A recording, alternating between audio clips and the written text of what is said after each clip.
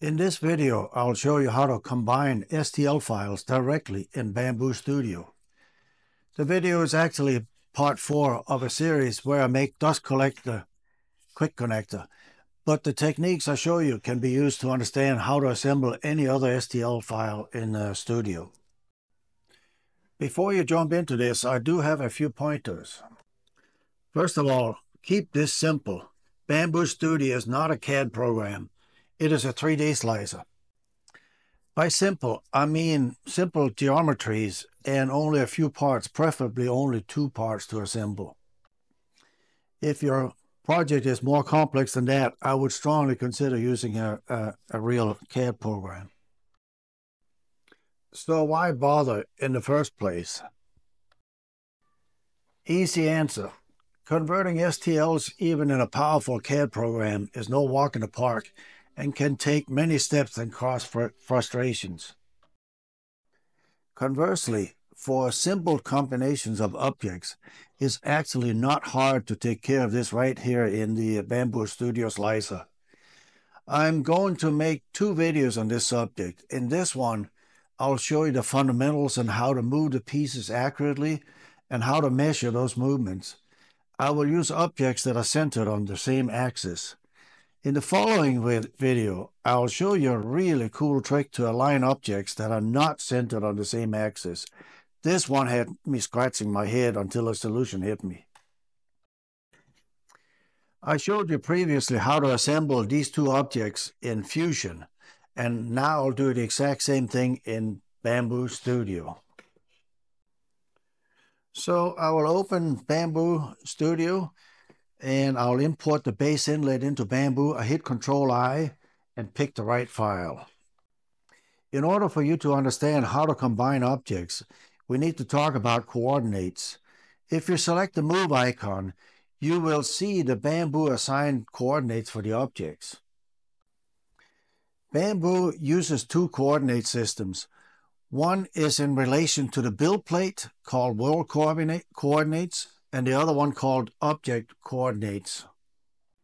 These are logical. Look at the world coordinates here.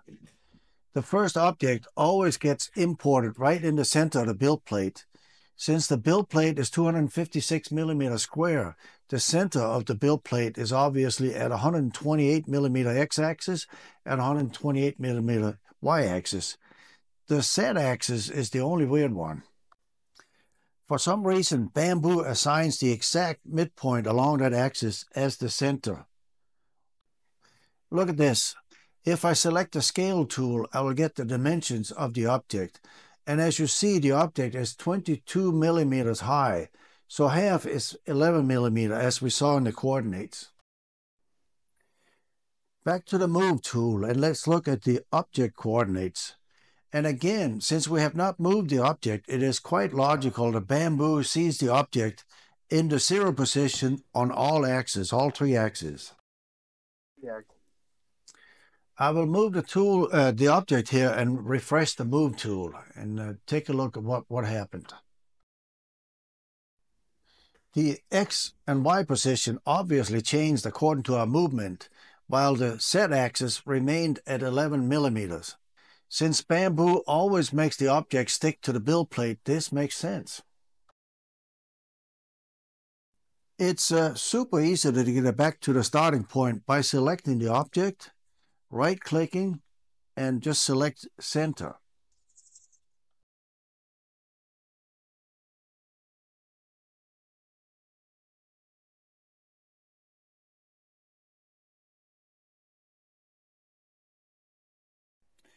To assemble the 2 objects, we cannot just import the other part. Here's why. I obviously have to raise the part to the top of the first part, but since Bambu makes imported parts stick to the build plate, I cannot lift the object along the Z-axis. So I will delete that item again and try a better way.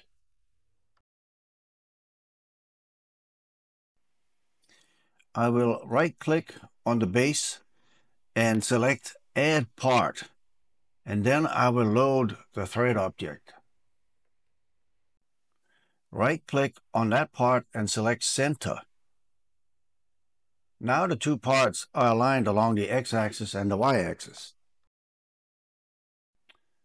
But what about the Z-axis? Well, remember, Bambu selects half the height as the center. So in this case, 20.75 millimeters. So in order to put the thread part on top of the base, we need to move it the height of the base, or 22 millimeters, which means the new set coordinate is the sum of the current coordinate plus the 22 millimeters, or a total of 42.75 millimeters. So let's insert that measurement and be done with this. 42.75 on the Z-axis.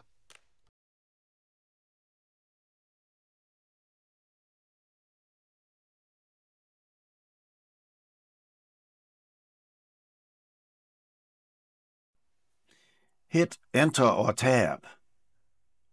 Perfect. The parts are perfectly aligned and they move as one part now.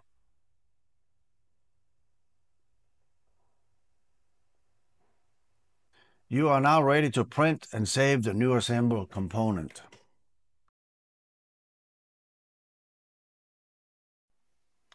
If you're really sharp, you may have noticed something incorrect I said. When adding a part, Bambu does not actually set that set coordinate as half the height of that part. It gets more complicated.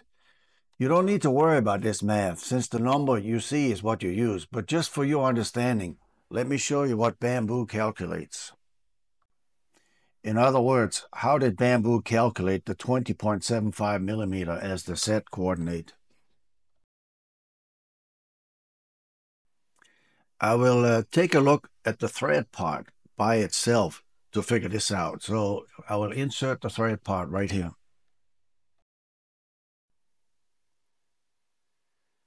To get the dimensions, again, I select the scale tool. As you can see, the height is 63.5 millimeters. Here's how this is handled when the part is not imported, but rather inserted as an added part. Bambu takes the height of the new inserted part. Then it deducts the height of the original part that a new part is added to. The result is then cut in half. So 63.5 minus 22 equals 41.5. Half of that is 20.75. I don't know why it's done this way, but the software engineers probably had some good reasons. But the thing is, it's not important because as I mentioned, you only need to look at the result to get the two numbers that you need to add. Before I end this video, I want to show you a possible surprise you may encounter and how to handle it. It happened to me when I tried to assemble a larger quick connector. I'm just going to quickly assemble those parts as I just described in this video so we can get to the problem so I can show you that.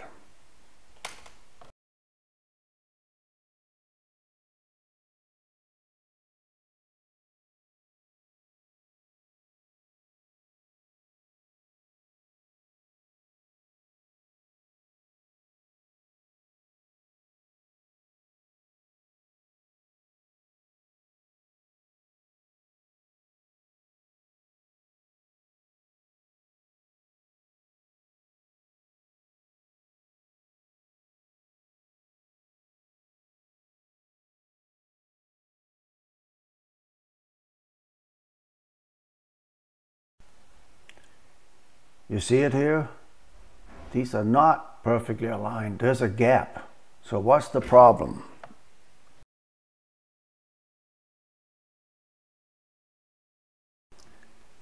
Let's look even closer.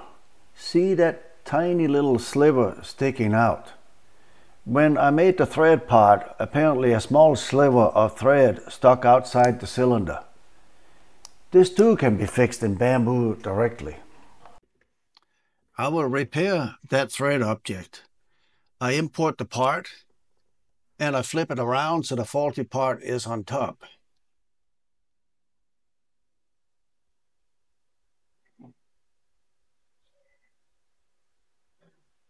Now I'll reselect the part, and I'm gonna check the dimensions here, hit the scale tool, and you can see it's not 63.5 like it should be. It's 63.93, and that's that little sliver. We need to get rid of that. So I select the tool again, and now I select the cutting tool. And in the height, I set my 63.5, and I perform the cut.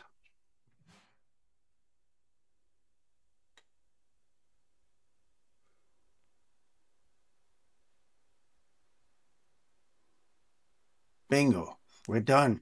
It's gone, and it's the way we want it. Now you save this file as a new STL, import that and assemble it as before. I hope this video was of use to you. If it was, you might want to look for my next video in this series, where I download an awesome dust collection router attachment, and I add my own airlock connector. Those parts are not aligned on their centers, as you see here.